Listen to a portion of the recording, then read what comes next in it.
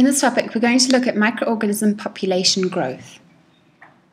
So by the end of this topic, you should be able to answer the questions, what is the lag phase, log phase, and exponential growth? And then how can you measure the cell numbers? When discussing microorganism growth in biotechnology, it's important to understand the different phases, which are represented by this graph. So you've got the lag phase, the log or exponential growth phase, the stationary phase, and then the death or logarithmic decline phase. Now the lag phase is where there's no cell division, but the cells are metabolically active. This time will vary according to the conditions and the time needed to synthesize the enzymes required for cell division. During the log phase, the cells are dividing at a constant rate.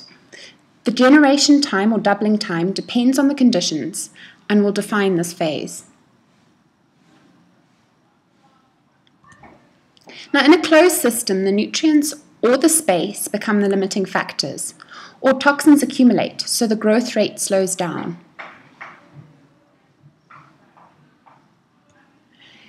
In a closed system, the stationary phase occurs because of the limiting factors, so the number of cell divisions is equal to the number of cell deaths. This is when some secondary metabolites, for example penicillin, are made. The living cells are active.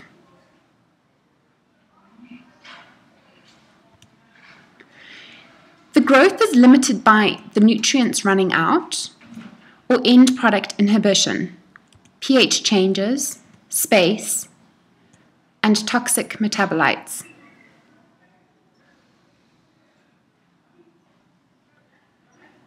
And then finally, the last phase is the death or logarithmic decline phase. The number of cell deaths exceeds divisions here, and this only occurs in a closed system. Right, let's have a look at how you can measure the cell numbers.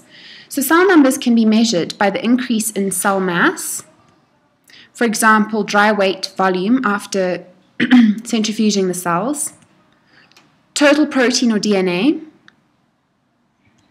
chemical activity, turbidity or optical density.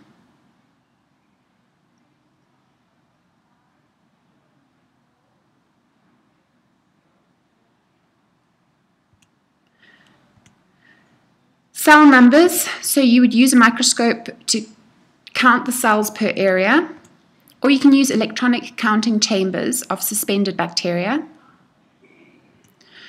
There's also indirect viable counts done by growing colonies in cultures.